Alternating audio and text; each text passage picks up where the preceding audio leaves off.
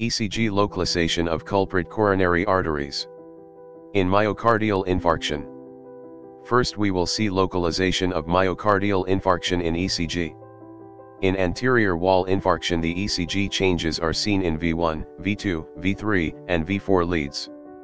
In lateral wall infarction the changes are seen in lead 1, lead AVL, V5 and V6. In inferior wall infarction the changes are seen in lead 2, lead 3, and lead AVF. The anterior wall myocardial infarction is due to block in left anterior descending artery.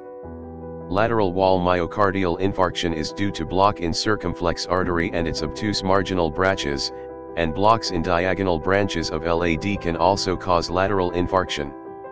Inferior wall myocardial infarction is due to block in right coronary artery and its posterior descending artery and posterior left ventricular branches in 70% of cases, and in 20% PDA arises from RCA and PLV branch arises from circumflex, that is codominant circulation.